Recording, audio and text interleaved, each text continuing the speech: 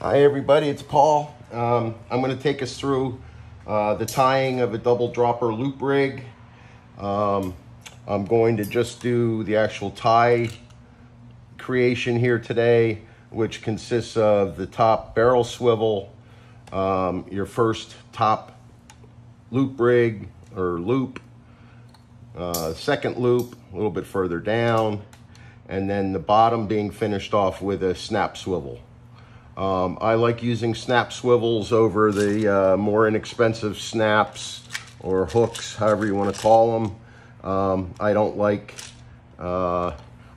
these as much because they don't, if they're twisting in the water or on the sand, or if your sinker isn't holding and you're doing any kind of motion, the weight flopping over is going to twist these up and twist up your loop rig. If I'm slipping in the sand here and my sinker's sliding, I mean, all the motion's going to be right here against the barrel, and I'm not going to be twisting up my loop rig. So for a little bit of extra money, to me, it's worth having the actual snap swivels. So so this is what the finished product is, and so now we're going to start off on the rig board. The advantage of having a rig board, the dimensions, the measurements, if you will, all the distances between the pegs here are detailed in a wonderful video that Chip, the sinker guy, has made. I believe there's a few other, I know Courtney and her husband Kirk have created a video on tying these also on their rig board. Quite consistently, using a rig board, everything, well, not quite consistently, by using a rig board, everything you're tying will be consistent. Everything will be the same size. And I think that's important depending, if you're anal like I am, I want everything to be the same. I want the same distances between the hooks. I want the same distance from the bottom loop to where the sinker connects. And then likewise, the distance from the top of the sinker or top of the loop, barrel swivel down to your first loop. So anyway, we're going to do Palomar knots and T-knots. They're the only two knots involved. And I'm going to start off with a Palomar knot. So you twist over, poke through your swivel, come up and over, bring it back through. So basically you've got a double-sided granny knot there. And then you're bringing that loop back up over your swivel, and now you're bringing everything back down. So I like to just snug it up a little bit here. I'm gonna hit it with some spray water to lubricate. I pull on the main line, if you will, the main stretch of the leader material, and then once I've done that, I use my pliers, and to get a good hold, I do a couple wraps on the plier head here. 1, 2 is good enough, and now I give that a good pull. And so now I've got a very solid connection here to this barrel swivel. I can cut off my tag end here pretty much as short as I want. I only leave a little tiny bit there. Probably not even, maybe 1/8 of an inch. So anyway, I've got that on there now. Now I'm going to come up here to my clip. And this clip is a electrical connection, little alligator clip. And then I took the plastic pieces off and put them over top of the teeth, so I don't have any teeth of the alligator clip actually hitting things. And I actually don't even have to open the alligator clip. It just fits between these two plastics. And then the barrel swivel's being held in place. So now I can come down, go over my first loop, up around the top here. And what I like to do is the loose end, or the end going off to the right here, off to the spool of your leader material, I like to count that as the top line. It's actually on the top. And I use that to count. And I'm gonna go 4.5 wraps. So 4 meaning halfway around, all the way around is 1, all the way around is 2, 3, 4, and I do a half just to put this line as the pull line back on top for the top here.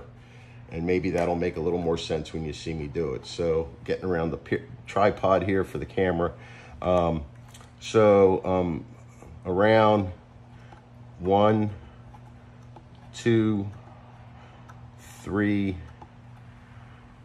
4 and a half, and now the half is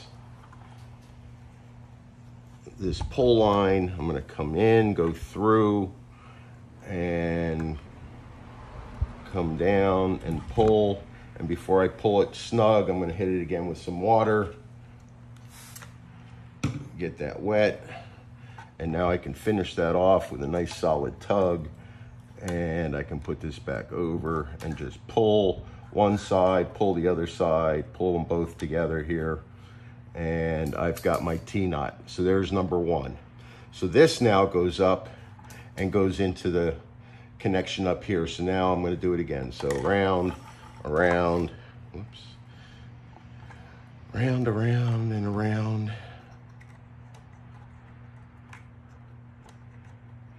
And I'm going to start with this underline.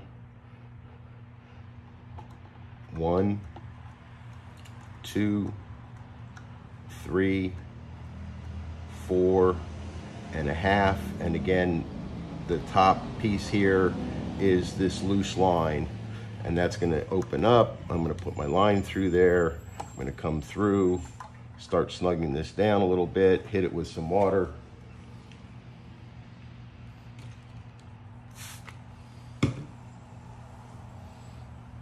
Finish it off, give it a little snug here, come off one more time, pull that way, pull this way, and I don't know how well the camera's picking this up, but we have a nice small tightly wrapped T-knot. And then also when you're doing this, you'll notice that the bottom is the bottom and the top is the top. I mean, there's nothing crisscrossing here.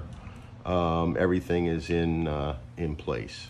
So I've got my 2 loops, the barrel swivel. I'm gonna take my second loop, go to the end of my board here and come down right to where I've measured out for this little eye hook.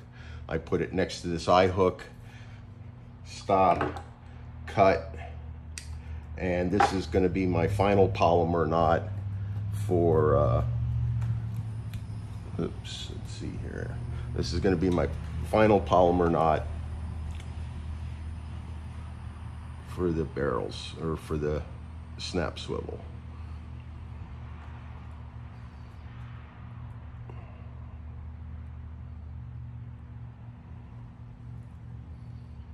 Come through.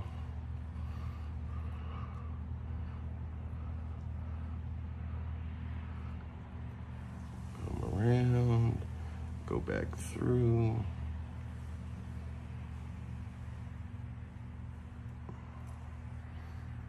come through, come back over, get all of that back through,